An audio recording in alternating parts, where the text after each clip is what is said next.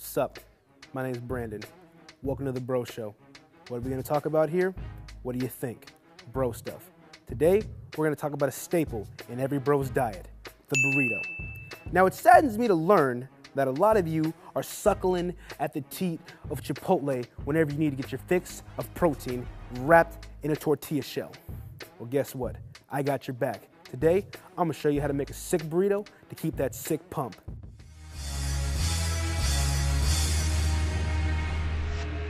First thing you're gonna wanna do, don't be a slob, wash your hands. Seriously, maybe if they had washed their hands at Chipotle, there wouldn't be so much E. coli. Oh snap! Whoop! Shots fired.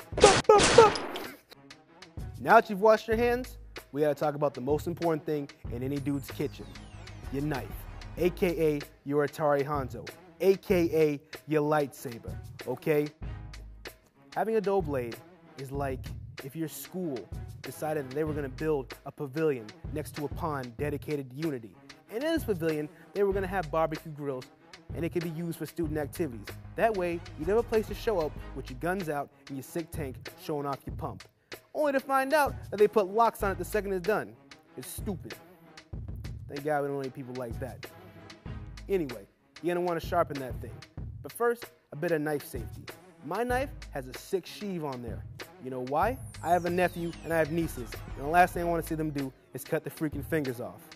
Now you're gonna want to go in the fridge and you're gonna want to get yourself a boneless, skinless, delicious chicken breast or chicken titty, whatever you want to call it. Now you're gonna take your fresh, sharp knife and you're gonna dice that thing into little itty bitty cubes. After you've done that, you're gonna throw the ultimate seasoning on it, Larry's seasoning salt. You can put Larry's seasoning salt on anything. Next thing you're gonna do, you're gonna come to a pan. You're gonna wanna put that pan over medium-high heat, put a little bit of olive oil in there. Now you're gonna add your chicken breast into it, and you're gonna let it sizzle. It's like the 4th of July in there. It's literally a Michael Bay movie taking place in that pan. Now, when we're talking about poultry, it is important, imperative, that you cook your chicken all the way through. Otherwise, you're gonna know the special joy of counting every single tile in your bathroom many times over. You're gonna have diarrhea is what I'm trying to imply. It's the joke I was trying to make, in case anyone didn't get that. Anyway, once your chicken's about halfway done, this is when we reach for the secret ingredient, the creme de la creme.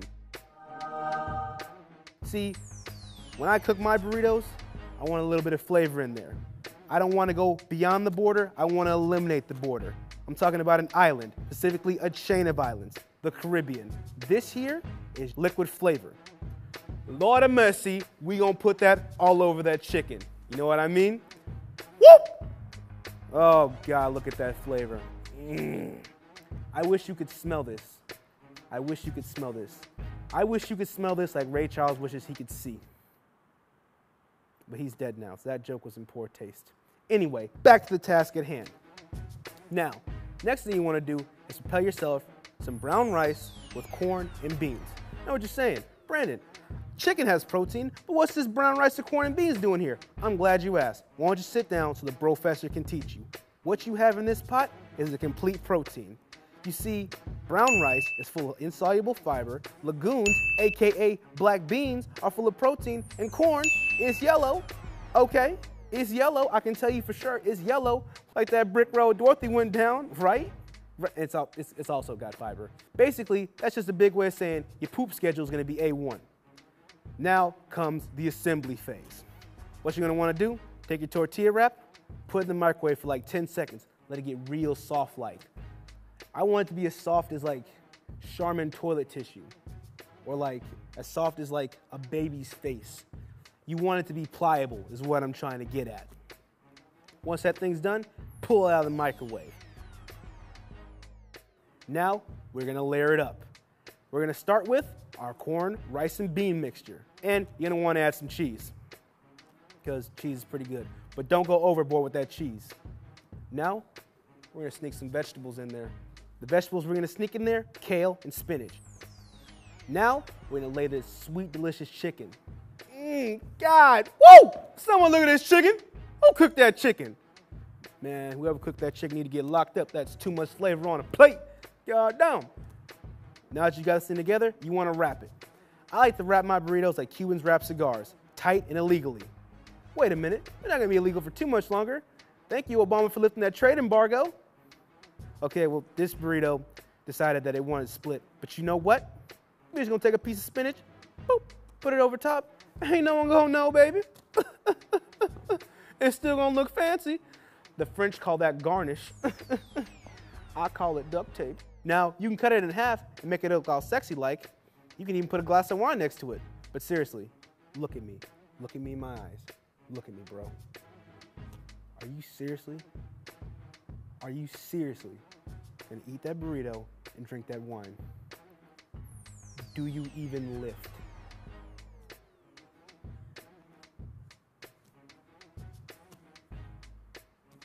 I guarantee this burrito will keep your pump sick and the ladies on you. Yeah, you know what I'm talking about. And lastly, we're gonna close with some wisdom, some bro wisdom. It's like my coach always told me, you can't put jam on a Cheerio and call it a Fruit Loop.